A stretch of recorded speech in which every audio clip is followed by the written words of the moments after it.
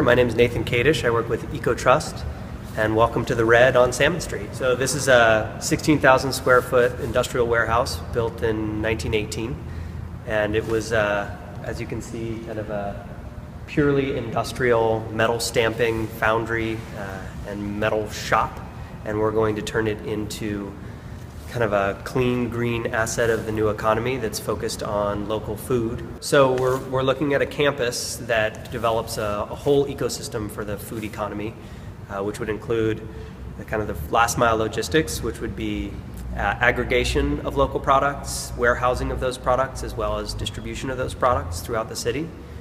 We'd be looking at people that are doing value add to those products, so grain coming in and being baked into bread, made into noodles, meat coming in being turned into sausages and other value-added meats.